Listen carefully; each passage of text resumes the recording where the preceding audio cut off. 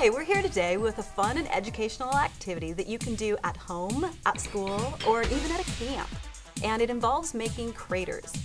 Go outside tonight, take a look at the moon, and you'll see these circular features with lines coming out. Those circular features are craters, and the lines coming out are ejecta patterns, rays.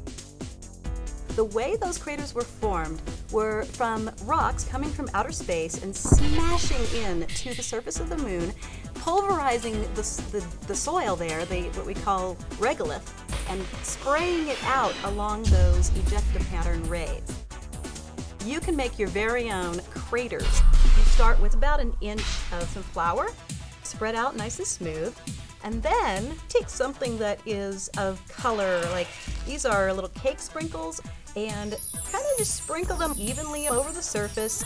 Then you need another layer, and what we've selected is cocoa. You can sprinkle it with your spoon or sift it over the top, which will make a more even surface. To simulate a rock impacting a surface, drop them from a reasonable height. I'm going to use this big rock first. As you can see, this impactor made a very nice crater. This indentation is the crater. The impactor, the rock, is outside because it actually bounced out. That happens sometimes in real life. And you see that it threw out a bunch of the subsurface material.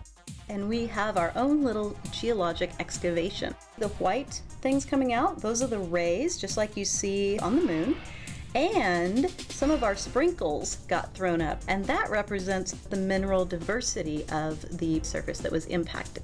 Not all meteorites come in perpendicularly. Sometimes they come in at an angle. Take it and kind of chuck it at an angle.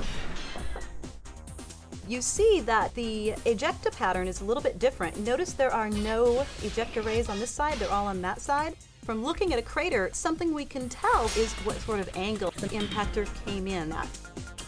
Remember, you can experiment by trying different layers of materials to put down in your pan to impact with different rocks. You can use different size rocks. You can try dropping from different heights or throwing at different angles. And then take a look at your ejecta patterns and see what that tells you about the crater. So have a good time experimenting, and we'll catch you next time.